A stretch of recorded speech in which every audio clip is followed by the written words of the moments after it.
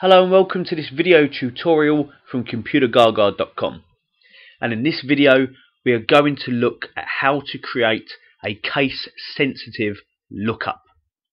So lookup functions like VLOOKUP are not case sensitive.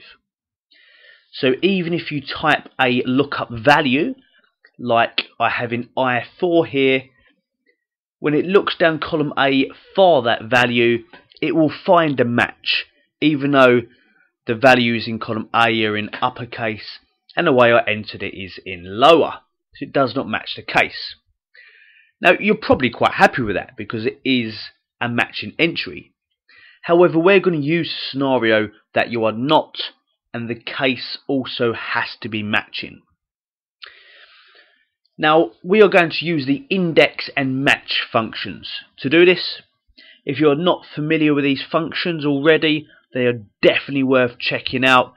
Find them on our Computergaga website. Check out the videos, learn about them. They're an extremely versatile and flexible lookup formula. Now we also need the exact function in here, because the exact function is what is going to ensure that two strings are exactly the same. Two pieces of text are exactly the same, including case. This will all be wrapped up in an array formula. So we'll need to press Ctrl, Shift and Enter to finish, because the exact function will look at a range. So exact will compare the strings, match will return the row number, index will pull out the value from that row number. Cell J4, we want to pull out the city of whatever ID is mentioned in I4. Equals index, opening brackets. Index wants the array to look in. Where's the information it wants to pull out? That's index's job. It will get the value for you. I'm going to tell it to look in column E here, or E2 to E92 to be precise. And I'm going to fix that reference.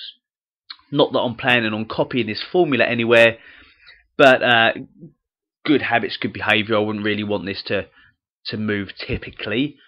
Maybe, but let's assume not. Comma, row number. Well, this is the difficult question. I don't know what row that ID is in, but I know match can help me. Match, opening bracket. Match asks us, what is the lookup value, or do you want to look for? Well, I'll look for whatever's in I4, but I want to match the case of it. So exact function comes in, checks whether two text strings are exactly the same, returns true if they are, false if they aren't. So what we're actually going to do here is, if I backtrack on that a moment, you see exact was asking, or sorry, it was saying it will return true or false. So in this match function, when it says the lookup value, I'm going to ask it to look for true, because I now know that that is what exact is going to bring out when it is successful. So I'll say look for true, comma, lookup array, meaning where do I look. Now we're going for exact, opening bracket, and he wants the two pieces of text that we're looking at comparing. So text 1 is going to be I4, comma, text 2, where it's typically one piece of text, is going to be a range of cells for us, which is what makes this an array formula. Now we need to match up column A, but as before, that is really A2 to A92, and I'm going to fix the reference. Maybe it's true to form, I should fix that one as well.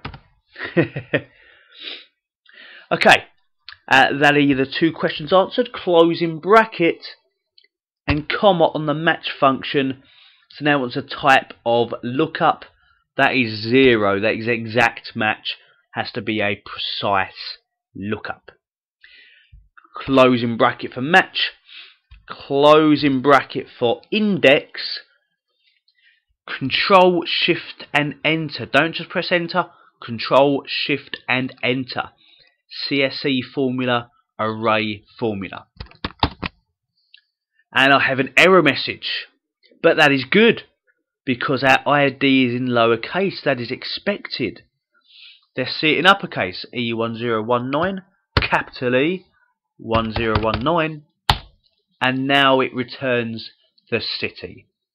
Whereas in lowercase, E1019 refuses it. It's not a match on case. So that is our case-sensitive lookup using index, match, and exact within an array formula. I hope you enjoyed this tutorial. Please check out some of our other videos on our YouTube channel, or check us out at Computergaga.com.